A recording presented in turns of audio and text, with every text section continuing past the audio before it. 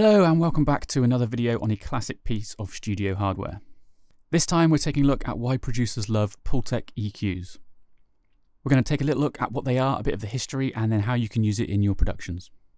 Like many pieces of today's sought-after studio gear, the Pultec EQP-1 was first developed back in the 1950s when recording studios were in their infancy, just welcoming the sounds of rock and roll.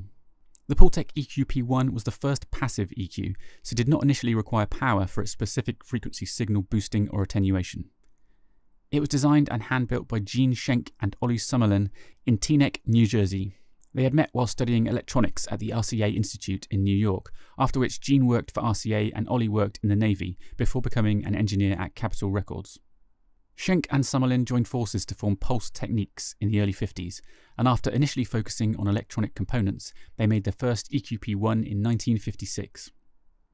In 1961, they released an updated version, the EQP-1A, which featured that makeup gain tube stage, modified low-end curves, and extra high-end bands. This is the Pultec most emulated in hardware and software today. The EQP-1A became a studio favourite across the world, and several other units were added to the range over the following years, including the 1971 EQP-1A3, a smaller version. In 1981, Schenk decided to sell the business, but when no buyer could be found, the original Pulse Techniques closed its doors. That wasn't the end of the story though, and after acquiring the rights to the name and getting advice from Gene Schenk, electrical engineer and materials scientist Steve Jackson decided to start Pulse Techniques LLC in the year 2000. He began manufacturing an as near as can be identical EQP-1A, along with other Pulse Technologies gear, and there are now half a dozen variations of the EQ available, selling for up to £5,000 a unit. In the software realm, Apogee's EQP-1A is the only plugin officially endorsed by Pulse Technologies.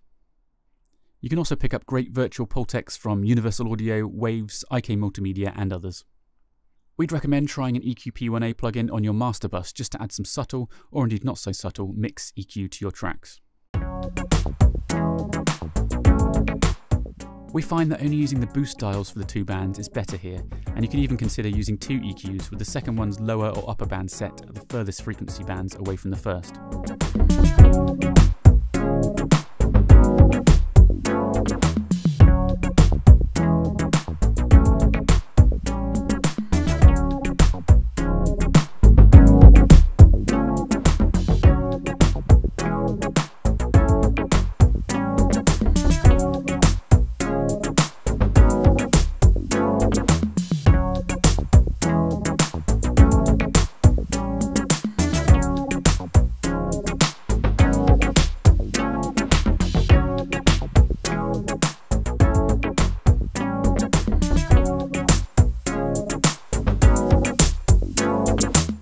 We had one EQ here set at 30 Hz for some gentle bass boost, for example, and then a second set at 100 Hz, and it almost felt like a mid-push.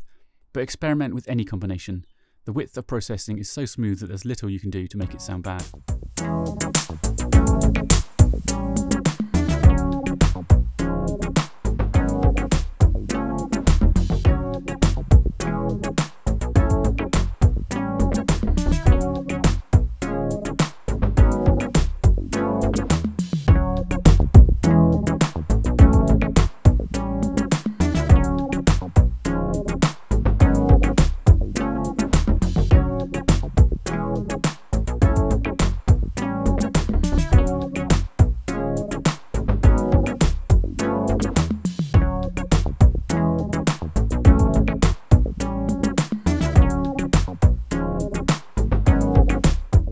You should also give some thought to using the plugin with this EQ in bypass mode just to impart some of that emulated tube warmth. Remember, as with using a lot of vintage gear, just running a signal through its circuits can imbue some lovely character.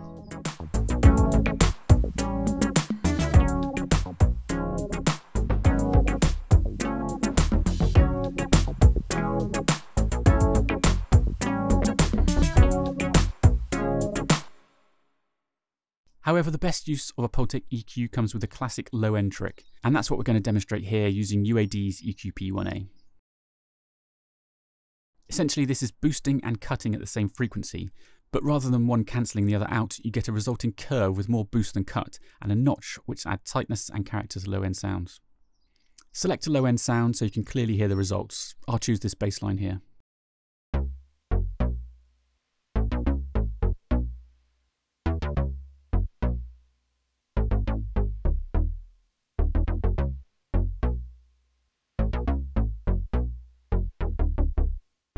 Now pull all the controls back to 0 for boost and attenuation and select 60 Hz as your bass frequency. This is the most common one used with this technique.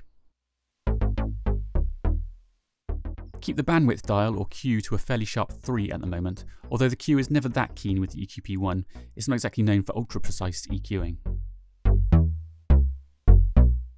Push the boost dial up to around 7. Obviously you'll hear your bass get more pronounced and possibly even start distorting. Don't worry about this for now, as it should help emphasise the effect shortly. Now I'll push the attenuation dial up.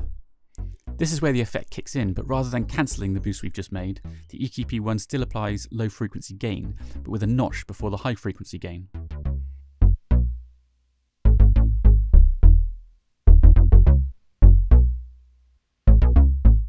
The result is a more rounded sound and any distortion should be reduced.